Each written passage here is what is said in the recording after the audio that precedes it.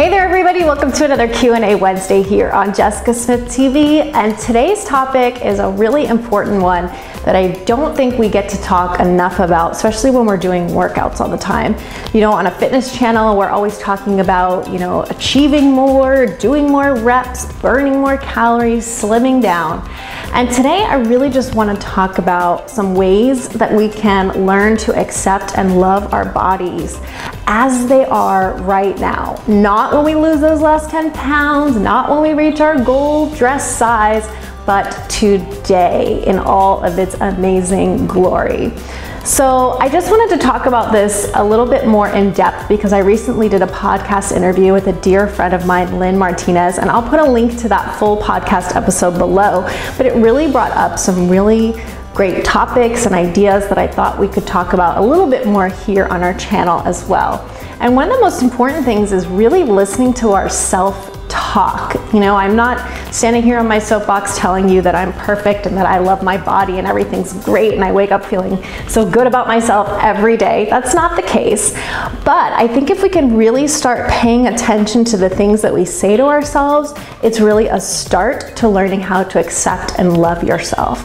We would never talk to a dear friend or a close family member the way that we talk to ourselves sometimes about our bodies. And I think it's really important that if you can catch yourself in those moments when you're saying something negative to yourself, you're getting down on yourself, that you turn it around. You stop yourself in that moment and say, wow, would I say this to someone that I love? And if the answer is no, then you shouldn't be saying it to yourself either. So one of my tips is to really start just giving yourself a compliment every day. And it may sound really silly, but it can make a huge difference. I really believe that what we focus on expands. And if all that you're thinking about all the time is how fat your thighs are and how ugly you feel and how just gross and squishy all the time, all those negative things that we think about ourselves, it's just constantly expanding. All those negative thoughts start getting into this loop and it becomes our regular script. But if you can start to look for something positive to say to yourself just once a day at least, it's a start. And hopefully those things will continue to grow and you can turn the negative self-talk into something that's positive. Because the truth is, your body right now is perfect just the way it is. Sure, you'd like to make improvements, and that's what we're here to help you do with our workouts and all of that, but we're not ever striving to have you in this perfect bikini body shape.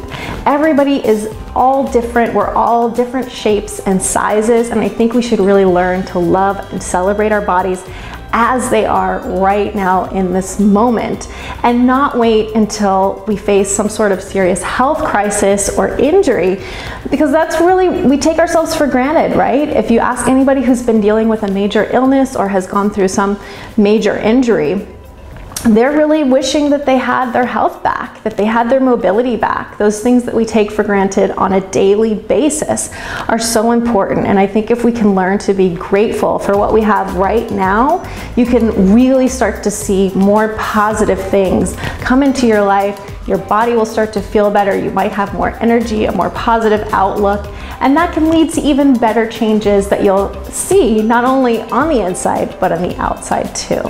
So let me know your thoughts on this topic. I know it's kind of a touchy one. Sometimes it can feel a little bit silly or cheesy, but I thought it was important that we really start to talk about this a little bit more because we don't have time to say these things in our workouts, and I don't want to give the impression that we're just here to focus on losing weight and burning calories all the time, because that's really not my mission as a fitness professional. I want to be here to be your coach, be your guide, but to encourage you to love and accept your body as it is, and to just work on building strength, endurance, and just feeling your healthiest and happiest so that you can live your healthiest and happiest life.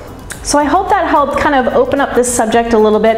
I'd love to hear more from you about this, so please leave me a comment below. Let me know your thoughts, your experiences, your tips. Have you been able to change some of that negative self-talk? What's worked for you? We always learn so much from each other, so let's keep this discussion going in the comments below. And if you have a question for me that I can answer in an upcoming Q&A Wednesday, please also leave it for me in the comments below. I'd love to answer it as soon as I can for you. Thanks as always, guys, for tuning in. I look forward to seeing you next Wednesday for another Q&A Wednesday session. Take care, everybody.